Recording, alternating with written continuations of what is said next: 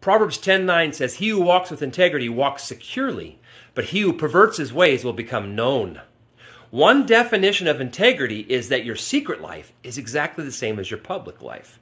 Integrity is when your actions don't change just because you're alone. If you walk with integrity, you can be unafraid, even when the Lord says there is nothing covered that will not be revealed, and hidden that will not be made known. As the Bible says, the steadfast of mind, integrity, God will keep in perfect peace. But those who walk in a twisted way, because that's what the word means, are constantly worried that maybe Moses wasn't kidding when he said, "Your sin will find you out." And they are in fact troubled daily because of this proverb.